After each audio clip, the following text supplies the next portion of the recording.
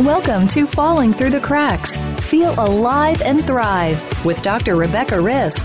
Do you ever feel that even though nothing seems seriously wrong and you pass all the medical tests, that you still feel that your health, pain, and fatigue are completely out of control? It doesn't have to be that way. Listen to the tips and suggestions given on our program today and take back control of your health. Now, here is Dr. Rebecca Risk.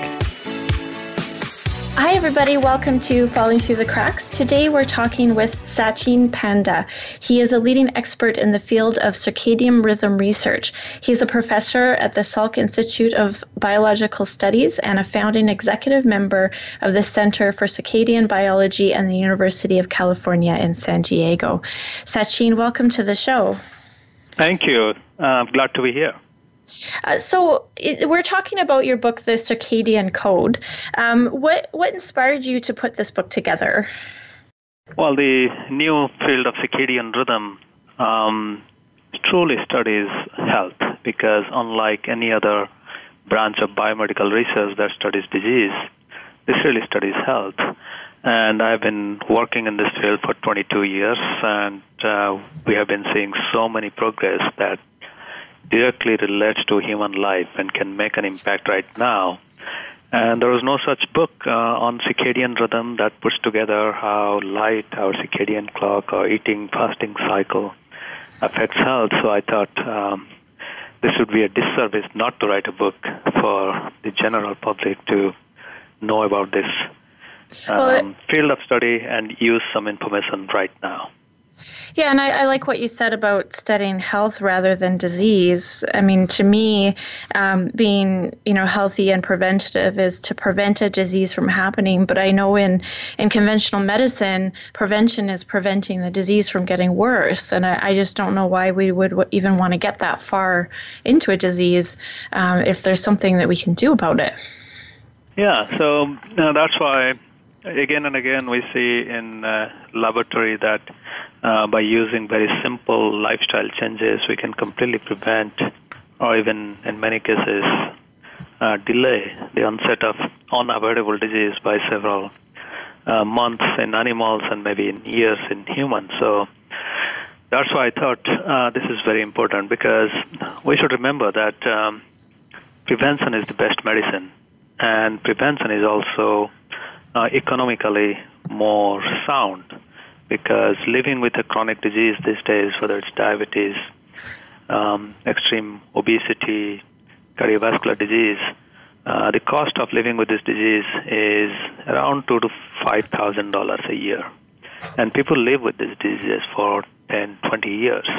So that means by just delaying or avoiding the disease, you are making a huge saving that can go into investing in our future or next generation. So what exactly is the circadian rhythm? So circadian, the name circadian comes from two Latin words that mean 24 hours. So that means our body has many rhythms many things that repeat in every 24 hours. Almost every hormone in our body, every neurotransmitter or brain chemicals, every enzyme, digestive juice, even every gene in our genome turn on and off at a certain time of the day. The reason we have these circadian rhythms is because almost all living organisms on our planet have been living with these predictable changes in day and night every single day. And with the change in day and night, there is change in light, temperature, humidity, food availability, predator threat, almost everything that we experience changes. So that's why all animals, plants, and humans have these circadian rhythms almost ingrained in our DNA. And these are important because experimentally we have seen that even if you take any animal, any plant, or even humans and put us in a light-dark cycle or day-night cycle that's not exactly 24 hours, but say 23 hours or 20 hours or 18 hours or 25 hours, then we cannot perform well. And even some plants and animals may not even reproduce well. So that's why these are extremely important that things happen at the right time. And if we want to make a simple analogy, it's almost like looking at any office building or a school where there are certain times when the bell rings in school, and before the bell rings, the custodian staff come in and clean up the place. So kids come in, then they have specific period, various classes. They go through that. At the end of the day, then there might be some office hours for some students, and then they go do their physical ed or play, then go home. Everything happens at clockwork precision. And just imagine if kids come to school at random time, or they go to random period, or the teachers don't show up. So you can imagine that even though you have the same event happening, same function happening in the school, if they don't happen at the right time, then learning will go down, chaos will prevail. So that's exactly what happens when our rhythms inside our body get disrupted. Our health is severely impacted. Well, one thing I found fascinating in your book was that you found that there's actually genetic codes inside our organs that they're stimulated at different times to do different things. And it just seemed like this beautiful symphony happening in our body, taking care of us that we know nothing about. Yeah, exactly. So many years ago, almost 2 to 3 decades ago, people thought, well, the circadian rhythm may be just a small part of our health that just tells us when to sleep and when to wake up. And it might affect only a small part of the brain. But almost 18, 19 years ago, when the genomes were sequenced and it became easier to look at how genes are turned on and off, we started doing experiments starting with the brain, and we saw, yes, there are nearly 5 to 10% of the genes turned on and off in a small part of the brain that we knew was tightly linked to circadian rhythm. But there are 2 major advances in the field, I think, that have profound impact for health. One is the discovery that almost every cell in our body has a clock. So that means every cell knows when to, I think it'll be too much extrapolation, but I will still use every cell actually sleeps and wakes up. So that means it does its work at a certain time and then has to rest, repair, and rejuvenate at another time. And then when people peered into why this is happening, they found that just like in the brain, small part of the brain called suprachiasmatic nucleus, 5 to 10% of genes rise and fall at different times. Every cell has its own subset of genes that turn on and off at different times. And if we combine this, then we find our genome is programmed to turn on and off at a certain time in at least one organ.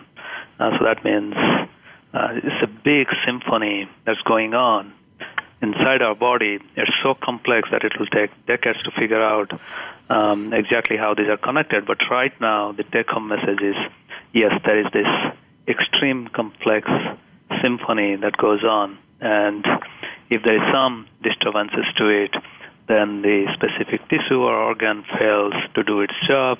And if it continues, then we get closer to chronic disease. So, you're saying that this can lead to chronic disease. There's not a lot of people I find that are actually following a rhythm. People stay up late, or they have to get up early for work, or there's definitely people aren't getting enough sleep, and they might not be eating properly. And so what you're saying is that even not following this rhythm, this code is leading us down that path into illness. Yeah. So although we have been living with these rhythms for thousands of years, it's ingrained in our DNA, we just learned about these rhythms right now, only in the last decade or so.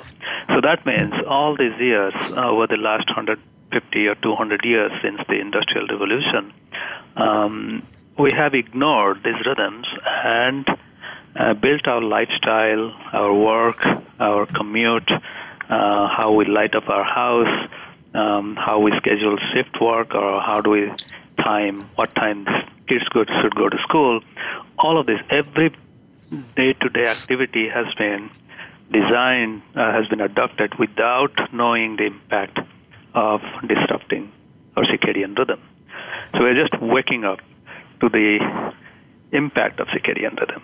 So then the question is, well, if it is so important, and if almost all of us can relate that we have gone through some circadian disruption, sleeping late into the night, or eating at the wrong time, or doing shift work, or taking care of some loved ones, staying awake all night, then are we all sick, or are we predisposed to certain disease? And if you think a little carefully, then we can relate that, yes, that may be true, because if we look at the obesity and diabetes rate, that's the obesity and overweight rate, that's directly linked to circadian disruption. It's almost 3/4 of our population now in Western world is obese or overweight. If you look at 65-year-olds in the U.S. or North America, 85% of people at the age of 65 have 2 or more chronic disease. 1/3 of all adults above the age of 21 have at least one chronic disease. So there is also epidemiological data now pointing that, well, there is this rapid rise in chronic disease in the last 50 years or 100 years, and our genes haven't changed within that time, then what might have changed? And I think circadian rhythm disruption contributes to this rise. And in fact, there is now almost 2,000 different scholarly reviewed papers looking at how circadian rhythm disruption among shift workers, or by simulating disruption in controlled clinical condition, or simulating circadian rhythm disruption in animals for long-term studies, leads to chronic disease. And they find that there are more than 100 different diseases that can arise due to circadian rhythm disruption, starting from depression to dementia, and even mild inflammation to cancer. So the range is pretty wide, and all of these diseases are quite prevalent in modern societies. So what would, before the Industrial Revolution and before electricity, what would a daily routine have looked like? Well, one big thing that was that happened before Industrial Revolution was there was no cheap electrical lighting. Although there was some firelight, candlelight, light was very expensive. So an average family could not afford to light up the house for more than an hour or two after it became dark.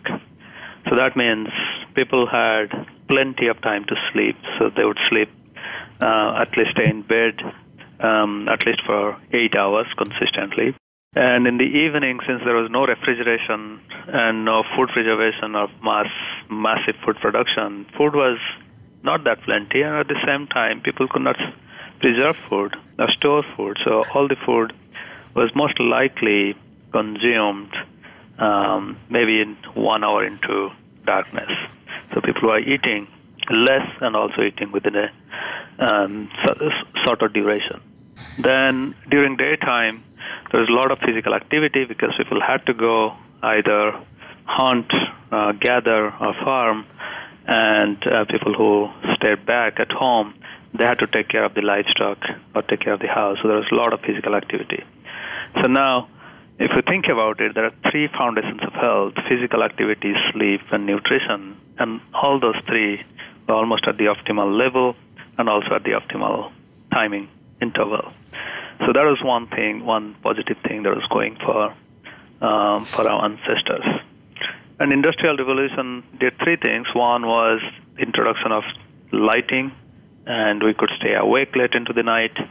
Second thing that happened was there was plenty of food production, food preservation, refrigeration, and methods to keep food so that we can have access to food anytime, anywhere we want. And then the third thing that happened was infrastructure development, because infrastructure is essentially moving people, product, information, waste from one place to another with minimal human physical activity. And when we have all these 3, lighting, enough food, and infrastructure development, then we stay awake late into the night. We keep on eating as long as our eyes are open, and we have less physical activity during daytime.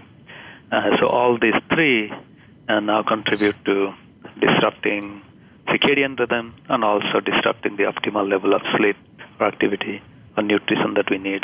Okay. We're going to talk more after the break. We are going to take a short break. We're talking today with Satchin Panda, and we're discussing his book, The Circadian Code. We'll be back shortly.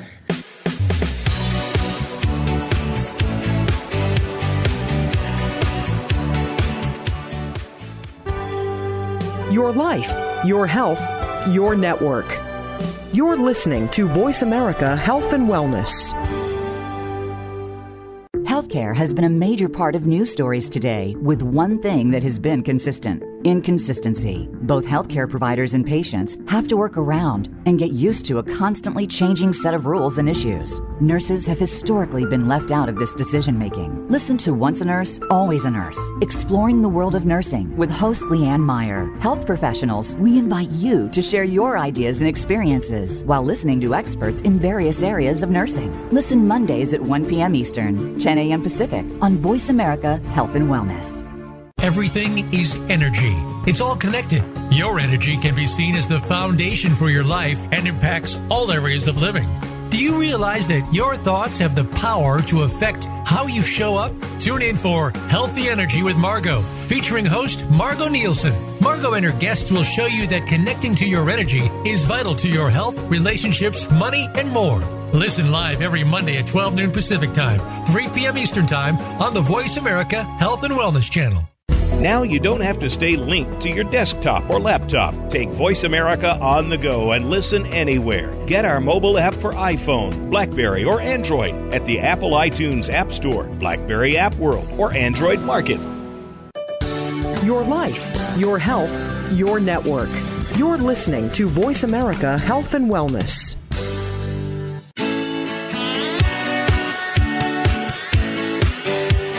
You are listening to Falling Through the Cracks with your host, Dr. Rebecca Risk. To reach the program today, please call in to 1-866-472-5792. Again, that's 1-866-472-5792. You may also send an email directly to Dr. Risk. The email address is anantacalgary@gmail.com. Now, back to Falling Through the Cracks.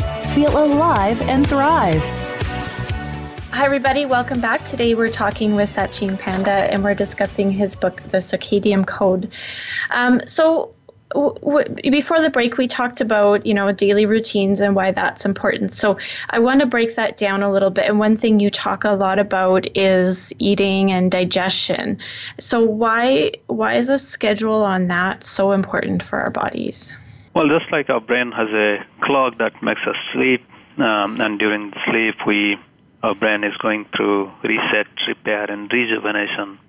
Our digestive system also needs some downtime. And during that downtime, what happens is every day our digestive system, particularly intestinal lining, goes through a lot of damage.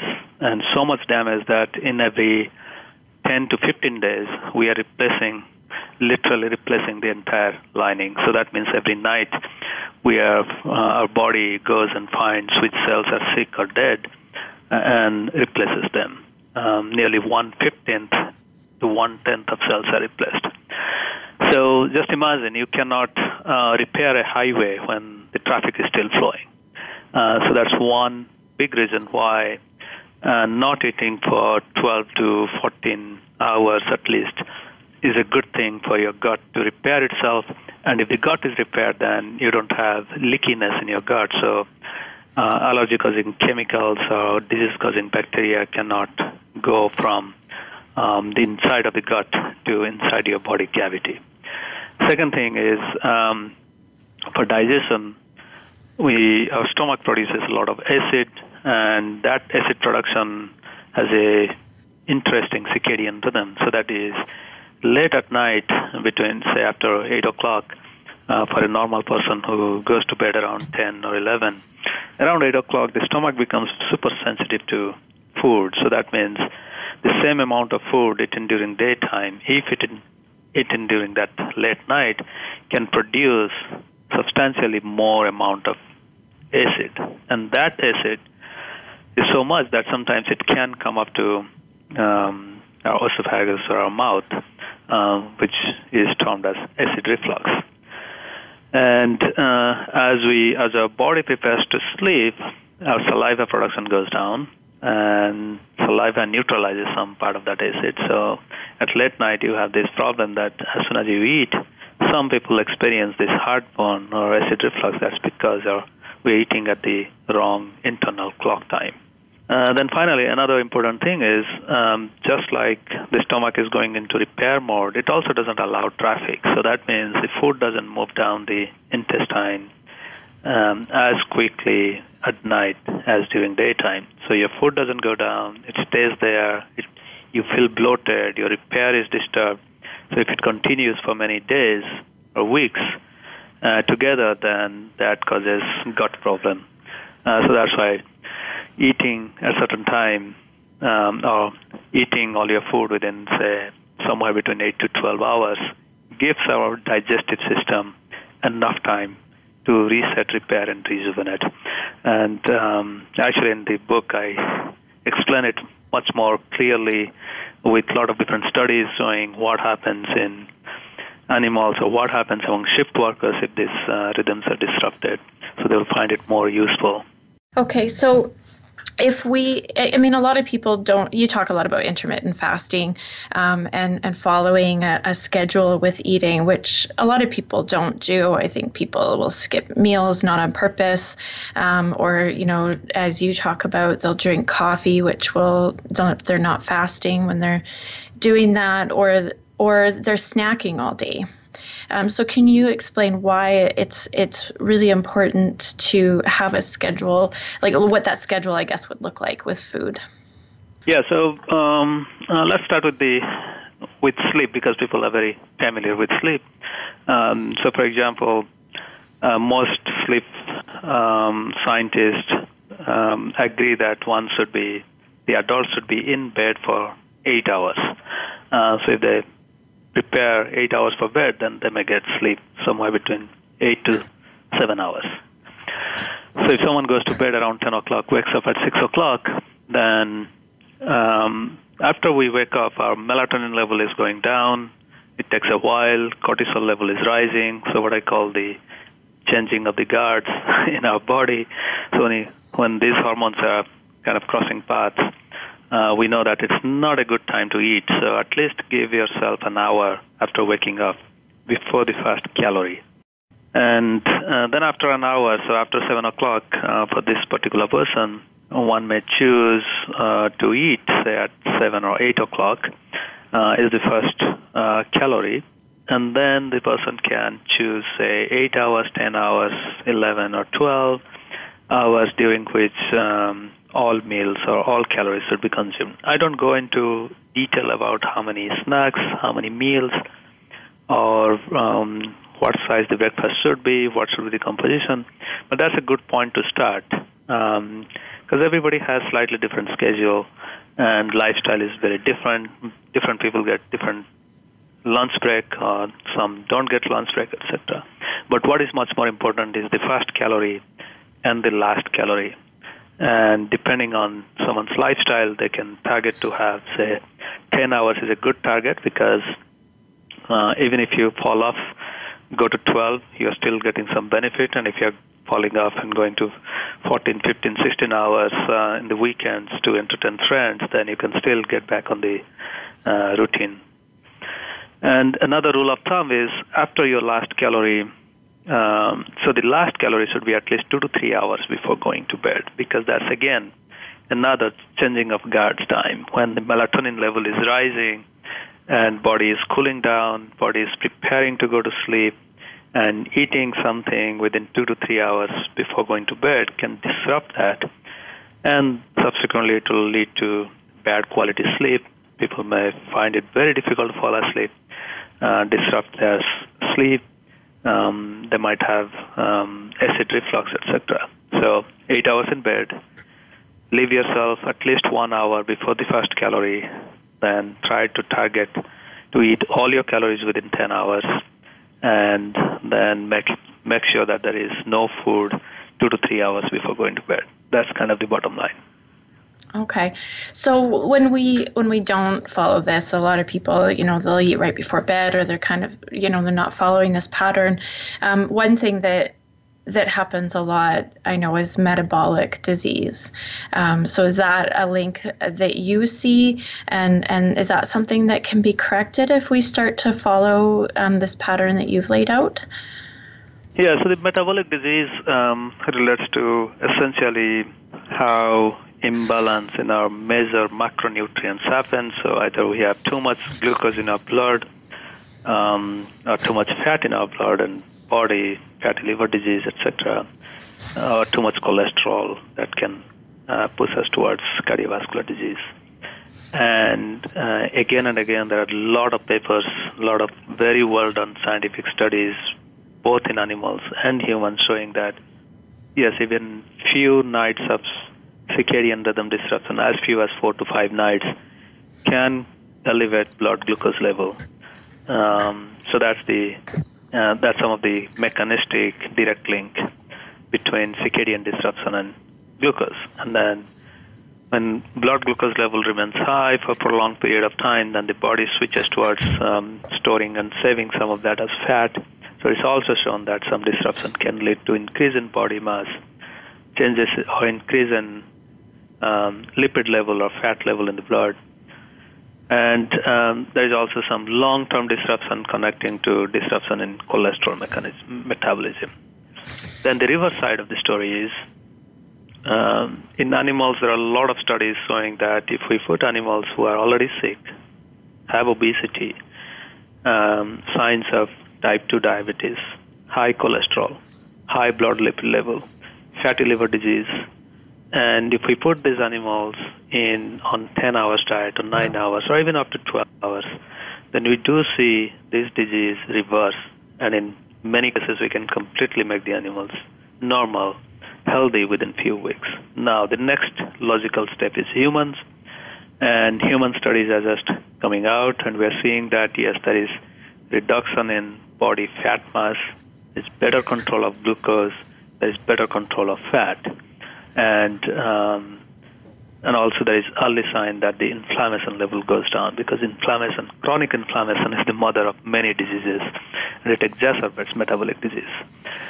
So we are seeing proof for both sides of the coin. One is disrupting circadian rhythm increases the incidence or risk for metabolic disease, and the other side is, yes, by eating within 8 to 10 or 12 hours can reverse many of these metabolic diseases. So, you mentioned before sleep, and I want to talk a little bit more about that, because I think that's something that people always try to cheat themselves on. A lot of people feel there's not enough hours in the day. So how important is that to follow a regular sleep schedule and get enough hours in? Yeah, so sleep has many indirect effect on our health, because a sleep-deprived brain is a confused brain. So it's not only it creates confusion for your social life and taking everyday action, it also makes bad decision about choosing food. So for example, a sleep-deprived brain will tend to eat more food from energy-dense diet, for example, high calorie, high fat, high sucrose, those kind of diet.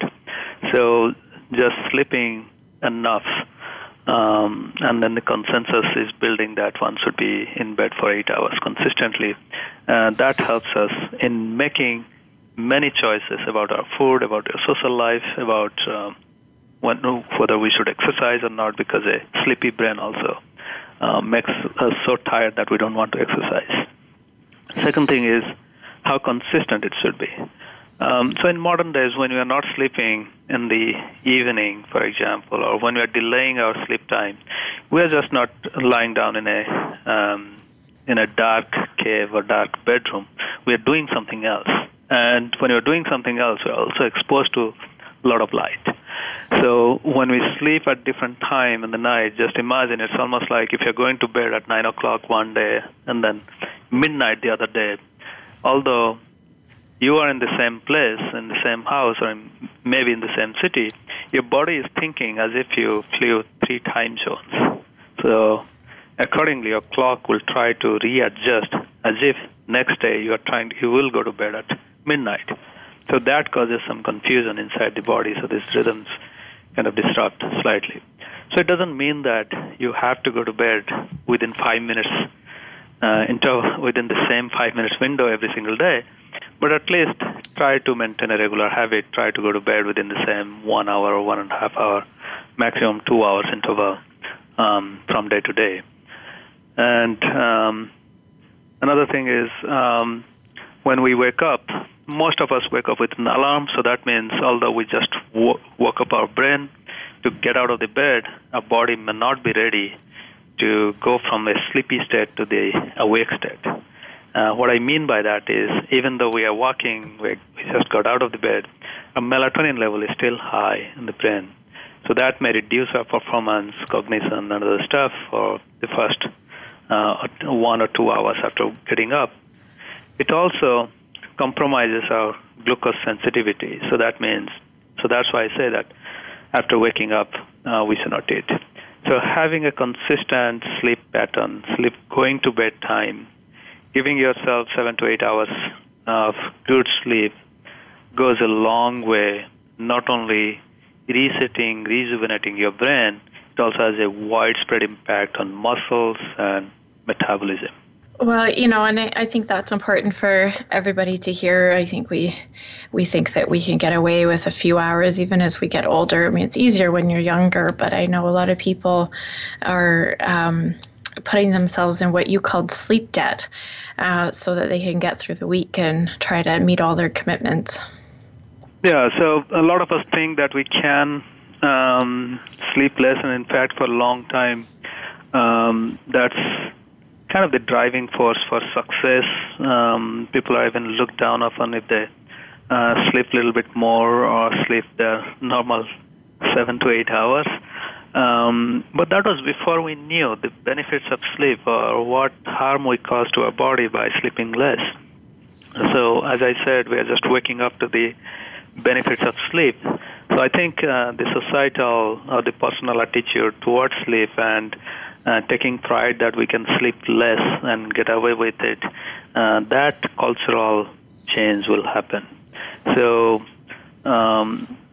this is almost like going back to 70s or 60s when we just learned that smoking is bad for you. And we have been saying for the last 50 years there is a big societal change, but it took few decades to be where we are right now.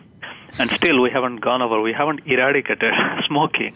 Exactly. But there is a lot of awareness that smoking is bad. So similarly, I think it will take a few years for people to accept the fact that sleeping less is not a badge of honor or pride. Yeah, I definitely agree. We're going to take a quick break. We're talking today with Satchin Panda. We're discussing his book, The Circadian Code. We'll be back shortly.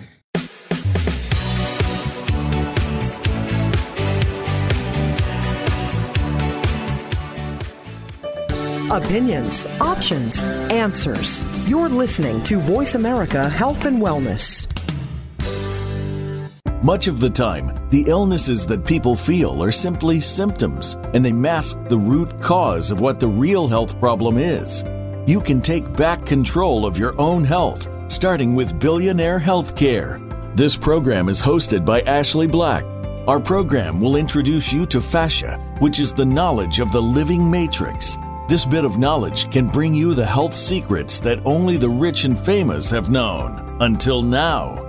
Listen Wednesdays at 1 p.m. Eastern, 10 a.m. Pacific on Voice America Health and Wellness.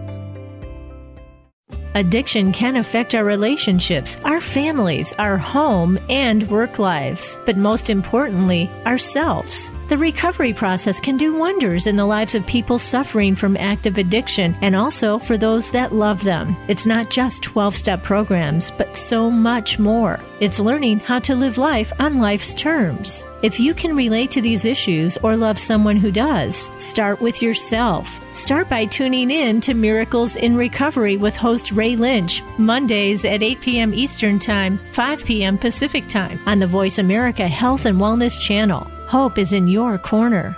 Have you become a member yet? Sign up now to become a member of Voice America. It's always free and easy.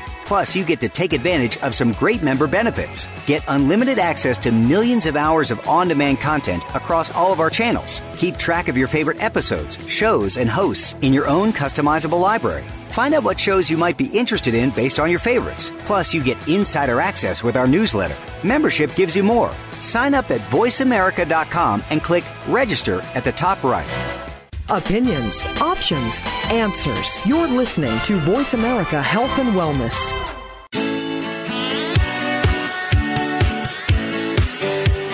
You are listening to Falling Through the Cracks with your host, Dr. Rebecca Risk. To reach the program today, please call in to 1-866-472-5792. Again, that's 1-866-472-5792. You may also send an email directly to Dr. Risk. The email address is anantacalgary@gmail.com. Now, back to Falling Through the Cracks. Feel alive and thrive. Hi, everybody. Welcome back. Today we're talking with Satchin Panda. We're discussing his book, The Circadian Code. So one thing that you brought up quite a few times was, especially when we were talking about sleep, was light. And I know this probably, you're going to tell us, goes back to the Industrial Revolution, because now we're exposed to light all the time.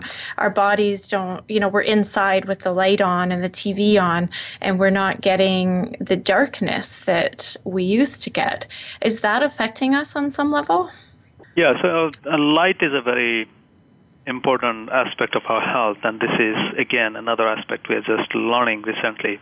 So for a very long time, one puzzle in circadian rhythm was there are many blind people out there who can reset their clock perfectly fine when they fly from East Coast to West Coast or vice versa.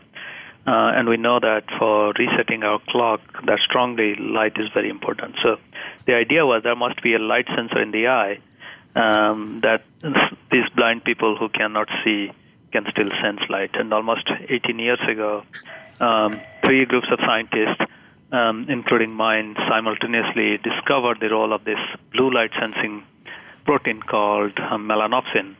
And what we understood was this blue light sensing protein melanopsin is most sensitive to blue spectrum of light, which is very rich in daylight or sunlight.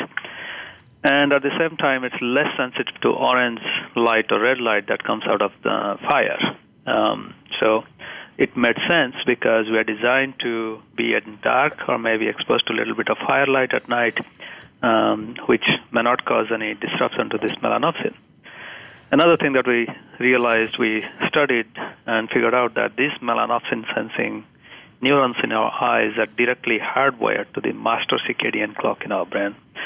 And I go into detail in the book how that is important or how that affects health.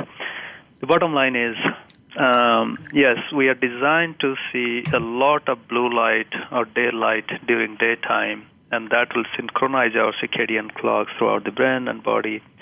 And it will also reduce depression, increase alertness, and improve learning. And at nighttime, we're designed not to see blue light. Maybe a little bit of orange light is okay. And this melanopsin, if it is activated at nighttime with blue light, then it can go and directly shut down melatonin production, which is the sleep hormone. So now, to summarize all of this, what is happening in modern days is we stay indoor most of the time. And our indoor light level, although we can see perfectly fine inside indoor light level is often very low. If your windows are closed with electrical lighting, that happens for many people who are working in a windowless office space. They're getting maximum 200 to 300 lux of light, whereas outside in a cloudy day, even in a cloudy, snowy day, we have 10,000 lux of light. And so daytime we get less light. So our circadian clocks are not synchronized. We can suffer depression, or we have less alertness. We are less excited about life. And at nighttime, we get exposed to a lot of blue light coming from screens, coming from lights, and that keeps our melatonin level low. We have difficulty falling asleep. As a result, this continuous dim light experience that we have is causing a sleepless night and foggy brain during daytime. So that's why it's very important to have a lot of bright light during daytime. Go outside at least for 30 minutes, get some daylight. That's the best antidepressant, and it's free. You just have to step outside. At the nighttime, it's better to make sure that you have not too bright light at home, and if possible, install the all the softwares or activate the softwares in your computer screen or iPhone or iPad so that the screen turns slightly orange 2 to 3 hours before your habitual bedtime. So does this rhythm in our bodies also change with the seasons? I'm in Canada, and it's already pretty dark in the morning till later, but we all still have to get up. So does that affect us? Yeah, so humans actually, if we look at the history of humans on our planet, only in the last 40, 50,000 years, humans actually went to northern latitudes like Canada or Nordic countries and lived there. And even in wintertime, we know that there is an increase in depression rate in these northern latitude countries because there is less light. It disrupts our circadian rhythm. There is not enough light during daytime because it's so cold to go outside. People stay indoor. So that disrupts these rhythms. But irrespective of the seasonal changes, now that we know the importance of light, at least we can make an attempt to get ourselves at least 30 minutes to 1 hour of bright light by even having maybe lunch next to a window or staying in a sunroom for 30 minutes to an hour during wintertime. Even in the wintertime, sticking to this 10 hours or 12 hours maximum eating time will at least help synchronize and keep in synchrony half of all the metabolic clocks will help. So, yes, the bottom line is these seasonal changes do affect our body rhythms, but knowing about what can help us to be in sync will give us the right tools to avoid depression, to avoid metabolic disease when we live in these extreme seasonal changes. That sounds like good advice for those of us in the north. The seasonal affective disorder is quite common here. So knowing that we can have a little more control over it is pretty helpful. So I'm wondering, one thing you talk about in your book is the immune system. So how is that affected by this rhythm? So the immune cells have also circadian clock, and there are 3 aspects of immune systems. I go deep into this in a couple of chapters in my book.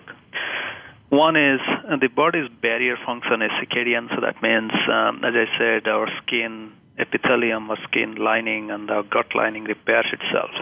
So by having a strong circadian rhythm or having a strong repair, at least helps us to have a strong barrier so that disease-causing bacteria cannot, or allergy-causing chemicals cannot get easy entry into our body. So that's the first barrier that's modulated by circadian rhythm.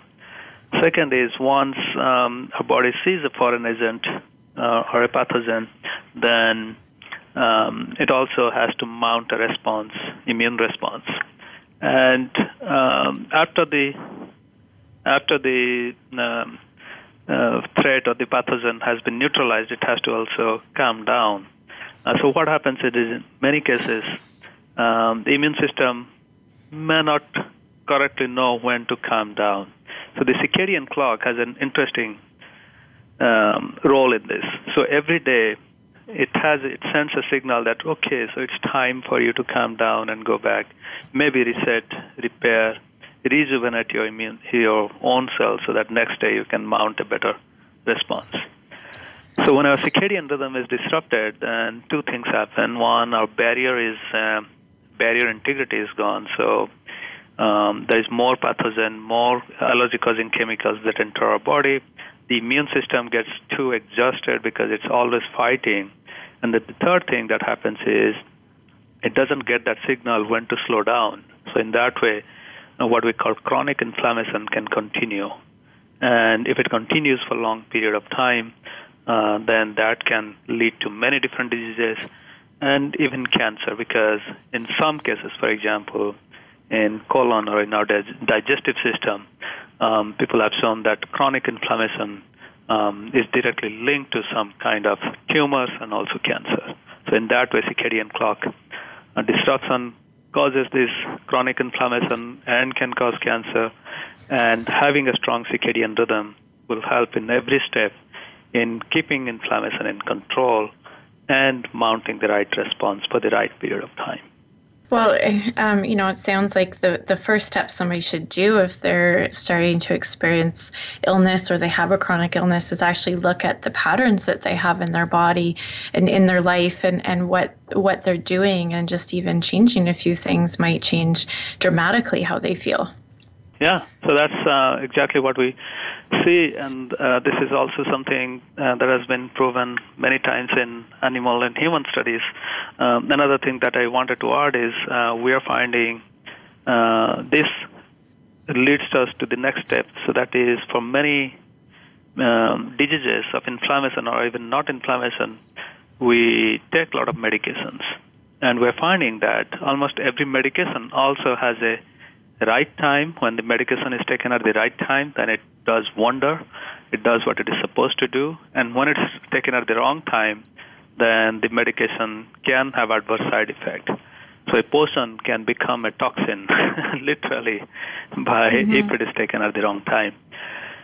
But that's a very new area. That area is just emerging in the last 5 to 6 years. It may take another decade or 2 decades to mature so that we know what time we should take our medication.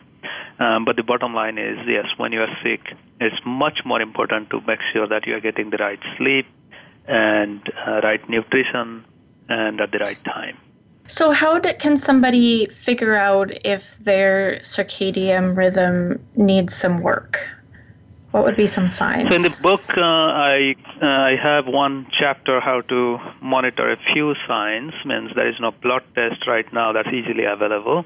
But as our behavior, as our daily lifestyle is a good indicator and also predictor of how our circadian rhythm is. If we monitor what, when, and how much we eat, sleep, and move, or at least when we eat, when we sleep, then that gives us a good idea how our internal clock is. In the book, there is a table where people can fill out, and there is a way to interpret that table that's there.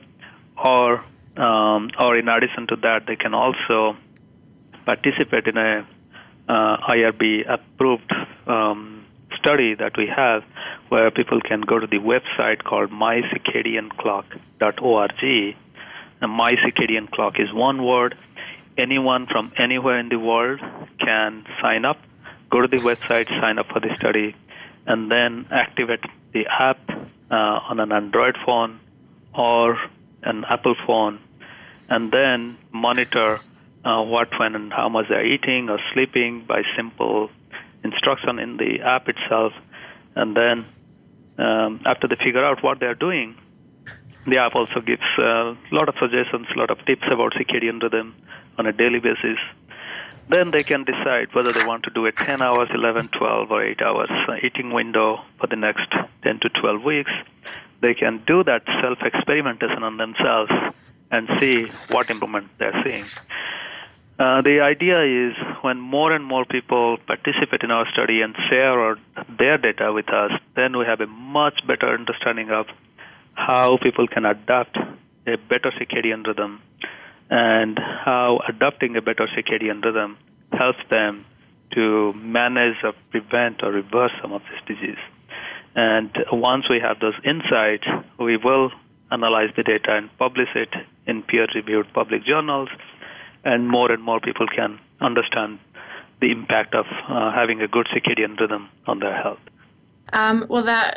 That sounds very helpful. I'm glad that you have that available, because I feel like that's something everybody should do just to make sure, even if they are well and don't have any diseases even at this point, to prevent those from happening. As we learned today, there's so much at stake by not following this rhythm that our bodies need so badly. Yeah, so one thing is we always feel that if it is common, then it must be normal. One simple example is many people think that it's common that a lot of people wake up in the middle of the night once or twice and they don't have a good night's sleep. They think that as we get older, in the middle age, it's common, so it must be normal.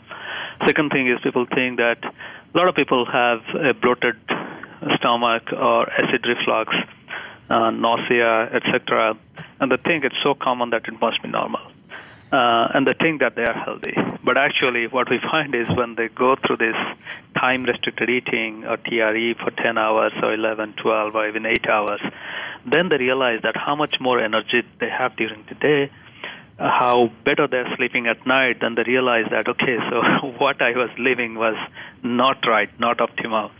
And a lot of them, within just 4 to 5 weeks, they figure out that, well, their acid reflux or heartburn has completely disappeared or it has improved a lot. So then they realize that, okay, so this is really healthy way to live. And within 6 to 7 weeks, even the middle-aged people, like, for example, even I had some joint problems, joint pain, mild joint pain, and I could not run too much. And then after a few weeks of doing this, a few years ago, my joint pains completely disappeared, and now I can walk much faster, run, do much more exercise. So what I say is, it's almost like flying economy for a very long time, and then one day you turn left and go to business class, and you know what you were missing. Yeah. Well, that's I loved this show and I loved sharing this information. I actually really enjoyed reading your book. If people want more information, how can they get a hold of your book or find you? So for the book, they can go to any online bookstore, Amazon, Barnes & Noble, Border, etc. They all carry it. And if you have some question, you can also go to there is a website, cicadiancode.com, and that has links to different booksellers that carry this book. And as I said, mycircadianclock.org, that's the website that has a lot more information about our study and mostly human studies. People can sign up from anywhere in the world, they can sign up. And since this is a scientific study, we respect people's privacy. No data will be shared with any commercial entity. There will be no advertisement. Then I am also on Twitter, and my Twitter handle is Satchin Panda. They can follow me, and very often I put out the recent research on circadian rhythm and how it has some impact on health or understanding the mechanism of circadian rhythm. Well, that's perfect. Thank you so much for joining me today. Thank you so much. And I want to thank everybody for listening. If you want more information about my health journey, you can go to my blog site at dr-risk.com or follow me on Twitter, Facebook, or Instagram. Thanks so much for listening, and be sure to make today a great day.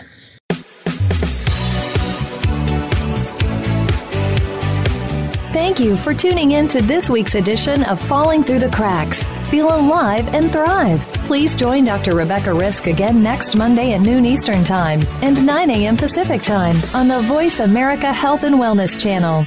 We'll talk more next week.